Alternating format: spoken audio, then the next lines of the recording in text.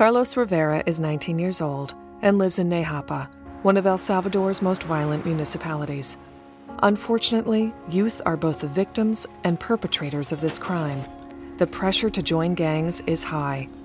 Carlos knows all too well the challenges facing young people here. Hoy en día uno no puede ser tan pequeño porque ya le van inculcando de que mira, empieza a fumar, mira, prueba esto, mira, intenta meterte a la pandilla, que por lo menos un momento tuve yo eso de que se me cruzó por la mente de ingresar a esos lugares.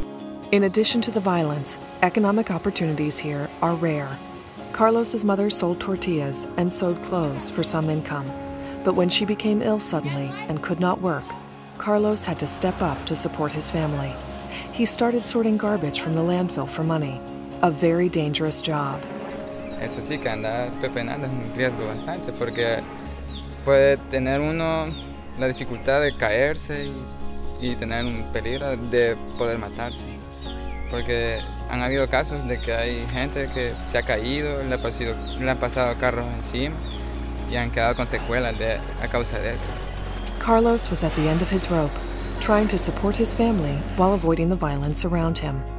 That's when he learned about the outreach center in his neighborhood, part of the USAID Crime and Violence Prevention Project. For thousands of at-risk youth like Carlos, outreach centers provide a safe place off the streets and hope for the future through job training, tutoring, life skills, and volunteering. Hay muchos jóvenes que, digamos, a sus ratos libres no hacían nada en su casa, solo dormir y hacer nada.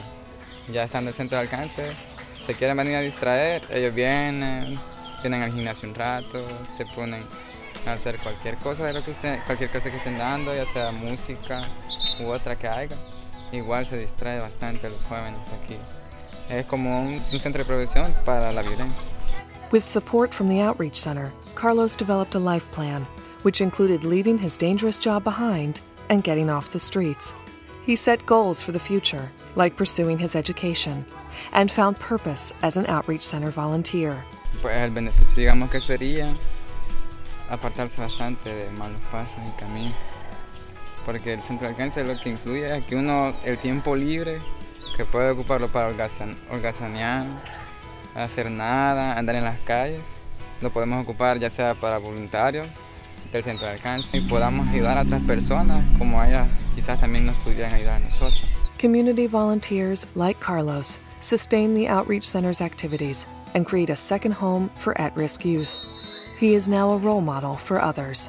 Por ahorita solo hay niños que me dicen, mira, cuando yo estoy grande me dicen, yo quiero ser igual que vos, ser alto, me dicen, ser dinámico, amigable, tranquilo, igual ser mejor todavía que vos si es posible.